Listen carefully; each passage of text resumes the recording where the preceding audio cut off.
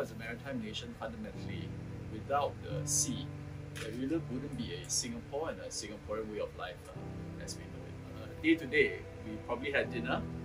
Many of you probably had rice yesterday. 99% of our rice comes by the sea. Something as simple as water. Producing water requires energy, and the energy comes via oil, gas that ultimately is transported by the sea.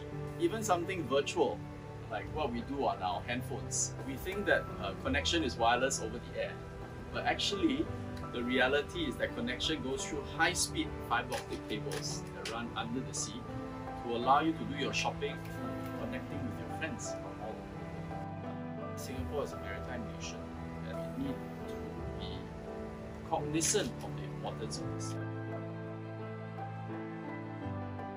If Singapore were to lose access to the sea, we would be no different from any other landlocked country. We would be sea-locked, as we said. The analogy is like that classic HDB common corridor. The common corridor is for free use and shared use by everybody, and there's an implicit understanding. So if one party or one neighbor suddenly decides, oh, I'm going to make full use and take up the entire space, then that obviously impedes everybody passing through that common shared corridor. And the worst case is another neighbor then decides to do exactly the same. And everybody decides to claim the sea or claim that space in front of their common corridor as their own. Then the real issue is that nobody can use that common corridor.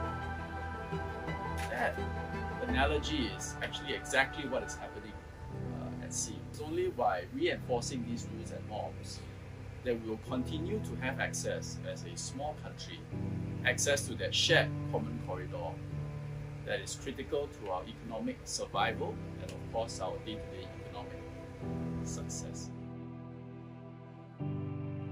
Now the responsibility is on us to pioneer the next wave of what the Navy is required to do going forward. Just like in the early years there were constraints, but we use those constraints and turn them into opportunities. Manpower and demographics is a critical challenge for us, and we're investing significantly into unmanned capabilities.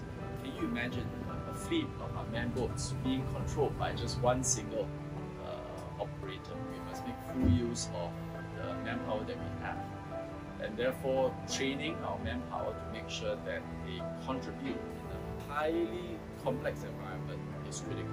The Navy needs to continue to be at the forefront, to be relevant, to be sharp, but at the same time our people must have that mindset to push boundaries and to be pioneers of our generation.